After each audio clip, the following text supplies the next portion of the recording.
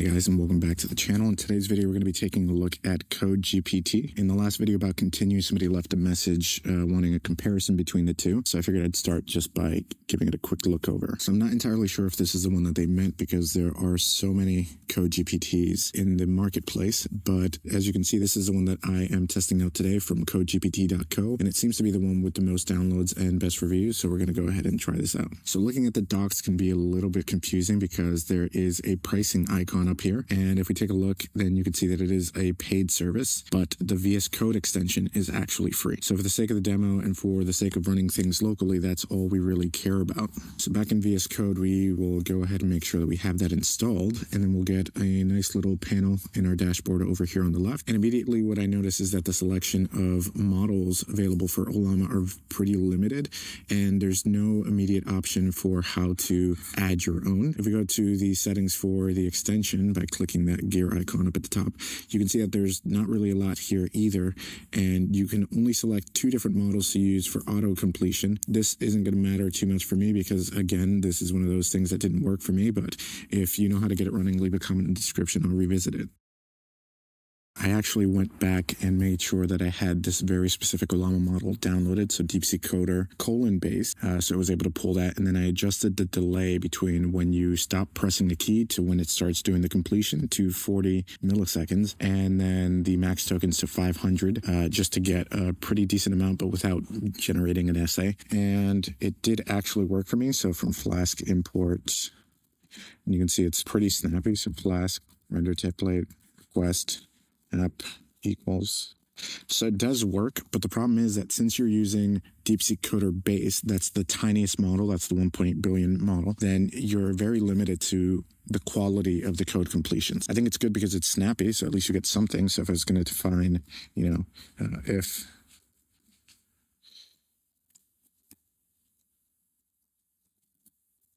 so it looks like it's struggling there, if name.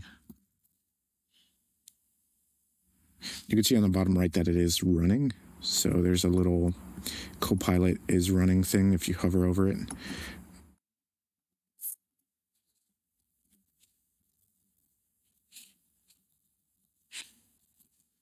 I'm going to try to... I'm not entirely sure if that's just because this is set a little too high. So maybe if we set it to a second, it might just be generating a bunch of completions back to back and then not knowing where to put them. I'm going to go ahead and quit VS Code and open it again. And we'll see that it's working again now.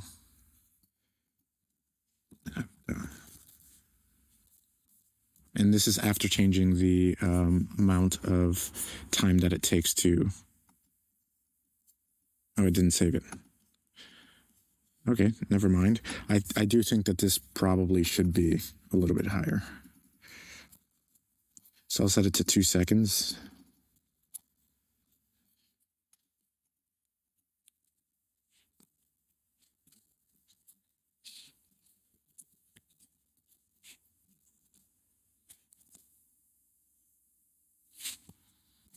So, I mean, that seems to be working pretty good.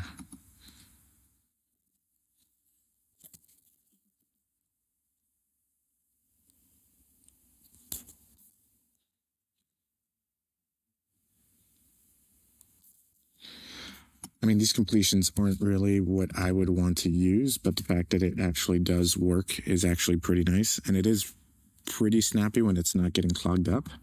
Though, again, you could see that here it generated basically nonsense. I think this could be fixed if we're able to use something like the bigger version of GPT, the bigger version of DeepSeek Coder, or if we're able to choose our own model, which I think you should be able to do if you modify the JSON settings directly, but that is a topic for another video. So setup for this is pretty much just that easy. It's a lot simpler than continue since you don't have to add your models manually, but you do have to know that the models here listed are the only ones you're going to be able to use. If we click this little icon up at the top, we also get some nice documentation right inside of VS Code as far as what the providers are and installation and how to use it. We're going to close that because it's simple enough. We can just type in hi. Okay, actually, I just noticed something. If you click on the model field, you can actually paste in a model.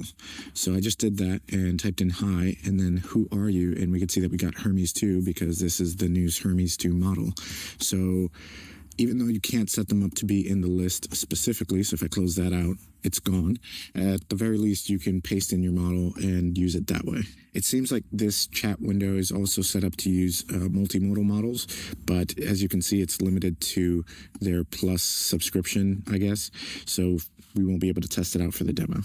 I'm going to open up the same outline from the last video, except this time I'm going to rename it to .py so we get the linting working. And as far as the actual chat window, that's more or less what there is to it. Very similar to Continue, not really too much different, and it's your average chat bot kind of experience. What is different is that if we select code over on the right in the file, we now get some context items in the menu. So when we right click, now we can choose to explain code and it will all happen on the left. So if you're somebody who doesn't want the AI actually interacting with your code directly, then this works well because most of the interactions for CodeGPT happen in this chat box, and then you have the option of pulling them into the code. So if I stop this, so I'll select the same model and I will click on the document CodeGPT, and we'll notice that the same thing happens where it starts to document the code, but it all happens in the chat window. Okay, so it's finished and we can go ahead and click on insert code and we'll see that it adds it to the correct places. Now, I don't like the placement at the end, but it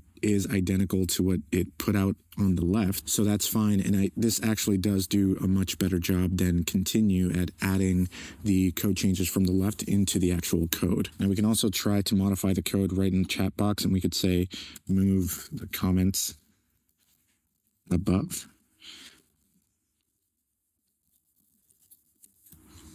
And we can see that it understood the task and it is moving them above. And once it's done, and now that it's done, we can go ahead and click on insert code. Oh crap, that actually didn't do.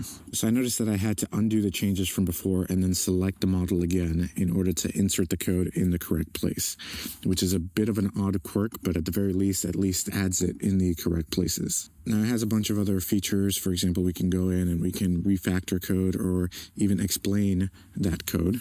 And after clicking on explain code, we can see that it actually goes through and analyzes it and gives us a breakdown of what's actually happening.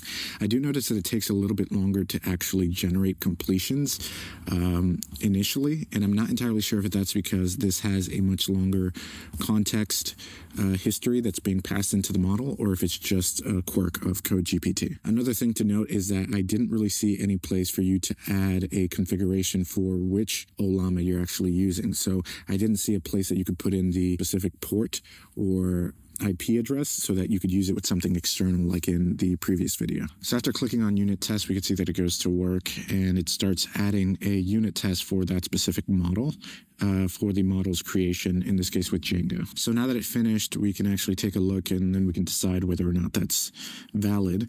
And at this point, what I might do is just click an empty space in the file and then click on insert code, and we could see it just copies it right over. So if we were going to have a specific dedicated unit test file for this and it was not going to be right inside of the models file, then we can essentially just do that, create a new file and copy this over. Now I don't like that there doesn't seem to be a good way to copy this over into context. It is interesting that we do have some very useful context menu items, but I do like in Continue that we can just add something into context directly without having to copy and paste it over manually or edit it right inside of the file directly.